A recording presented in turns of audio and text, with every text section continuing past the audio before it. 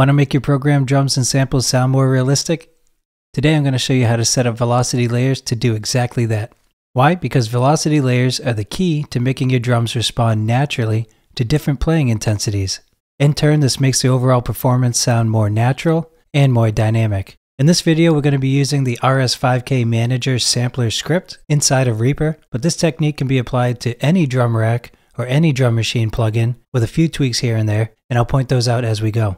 Real quick before we get started, be sure to pick up my free 7 Steps to a Pro Level Mix PDF. The link is in the description below. Now let's dive right in. As I mentioned earlier, we're going to be using the RS5K Manager in Reaper. If you need help setting this up, installing the scripts, and using Repack, be sure to check out the video on that, and that'll get you up and running in just a matter of minutes. So first things first, once you have a new project in Reaper open, and want to create a new track, double-click Track Control Panel. And if you have the RS5K Manager scripts readily installed, you can go ahead and load it up on this track. Now I have a shortcut for that, but you can also run it from the Actions menu. So that's the question mark keyboard shortcut or Shift/. That'll bring up the Actions list, and you can look up RS5K Manager. Okay, and it's the one that says background, and then you can click run. Now this pulls it up with the pad overview on the left and the drum rack on the right.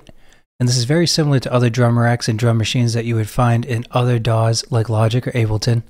And then I have my Media Explorer over here. And you basically just want to open it up, navigate to where your samples are, and then we can start loading in these velocity layers. Now if you can acquire multiple velocity samples, so samples where they've recorded say the same kick at different intensities, then this will come out even better. But if you can't, it's okay. You can find similar sounding drums, say 4 similar sounding kick drums, where one sounds soft and low and increases in varying degrees of intensity, where the last one would be loud and boomy. It will work either way. Here I have ones where they've actually recorded the intensities at different levels. So I have kick 1, 2, 3, and 4. So let's take a listen. Same thing with the snare. Take a listen. Okay, so that's what you're going for with your samples before you even get started. You want to have at least 4, but you can load them up as many as you want. You have up to essentially 128 different velocities, but that's a little overkill. Now, in most other drum racks, what you would initially do is take, say, the 4 kicks and load them onto different pads, like I'm doing here, and then you would rename the notes all to the same note. So kick 1 would be C2, kick 2 would be C2, kick 3 would be C2, kick 4 would be C2. But that uses up 4 different pads on your drum rack. In RS5K Manager, it's even more simple than that. So we'll undo that, and we'll load up our 4 kicks all onto the same pad. So I'm going to use C2 for this. And the way that you load multiple samples on one pad is to use the device. Okay, so we click device, and that'll show up here. And I'll click kick 1, bring it right there. Now kick 1 is loaded on this pad. You can see it over here under the device. We're going to add kicks 2 through 4 into the device as well. Now all 4 of these kicks will play at the same time on that one note. And you can see here in the track control panel that all 4 kicks will be playing. Okay, that's great, but how do you adjust the velocities? Well, this is where it gets a little detailed, but not too difficult. We can go into each one of those kicks because RS5K Manager creates a separate kick track for each sample, and they're grouped under a folder for the note. So they're all grouped under that note 36 or that C2 note. And under each kick sample, we have Resamplematic 5000 under the hood. Here's where the important part happens. This is where we adjust the velocity layers of each of the samples. So you open up the instance of Resamplematic 5000 for each of these samples by clicking the effects. And then in here, you're going to set the velocity minimum and maximum. So for the quietest kick, I'm going to go from a velocity minimum of 1 up to 40. Okay, and you can see that the note is C2 here. All of the kicks have been routed to this one note. That's what using the device in RS5K Manager did. So for kick 2, we want to start at 41. Okay, we don't want to overlap with the previous sample because I have samples that vary in intensity and I don't want multiple samples playing at once. Now, if you wanted to overlap, there's a whole way to do that, and I'll let you know in a little bit. But for now, we're going to keep each sample on its own velocity range. So the second loudest one is going to go from 41 to 80. Okay, so a little more intense, but still not too loud. The third one, we're going to start at 81, again, not to overlap. And we'll go to 100. And then the last one, we'll start at 101. to 127, the loudest possible velocity. So now that we've set the velocities for each of the kicks, I'm going to play with varying levels of intensity from quiet to loudest, and you can see here in the metering which sample is getting picked up. So the very quietest is kick 1. Then a little bit more intensity playing the key. Okay, and even more intensity, you'll see kick 3. And then if I go the hardest I can, and you might actually hear the keyboard in my microphone playing this hard, you should be able to see kick 4 light up.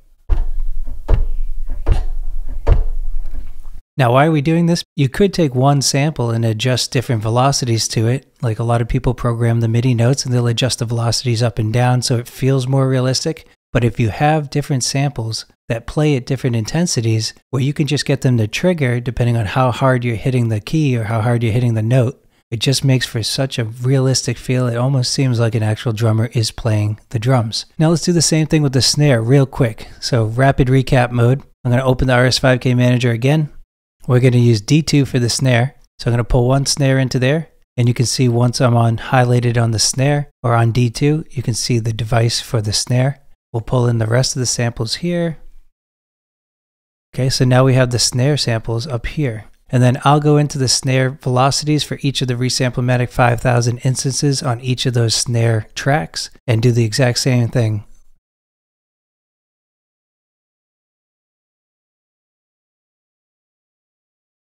Okay, so now I'll show you how this can play out and how it can sound when you have a kit together. So open your sampler or RS5K Manager one more time. I'll pull in a few other samples. Okay, so I'll put a couple hi-hats and a crash in here. And then one thing to focus on, depending on the sample or the sound that you want to pay attention to the note offs. So for my crash, I want them to ring out as long as the sample is. So I'm going to turn those off, those note offs off. But for the hi-hats, these two work together. You have one hi-hat, whether you're playing open or closed. So instead of having both of these automatically cut as soon as I'm done playing, you kind of want it to ring until the next hi-hat hit occurs. So for the note offs here, we're going to keep those on. And then if you go to children chain, so this is all the samples under this drum pad right here in the drum rack. And for the hi-hat open and hi-hat closed, I'm just going to assign them to the same choke group. So you click here, choke group 1. Same thing on the hi-hat open. So now, because they're assigned to the same choke group, that means that playing either one of these will cut the other one short if it's ringing out. So if the hi-hat open is ringing and I hit the hi-hat close, it's going to stop the hi-hat open. Just another tip to make your drums sound more realistic. Okay, so let's take a listen.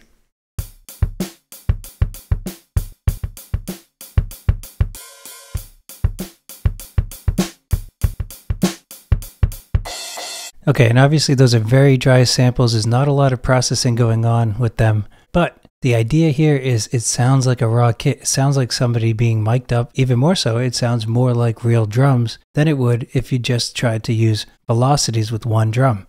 Okay, so if you don't want to use a third-party drum machine or drum rack and you want to get started right away in Reaper, I have created a free drum machine template that you can load onto any track, and then you can start importing your samples from there. It'll need a few tweaks so that you add additional tracks for your velocity layers, but it should be simple enough to follow as long as you follow the steps in this video. And as always, I want to thank you for joining the Ultimate Mixdown. I'll see you in the next video.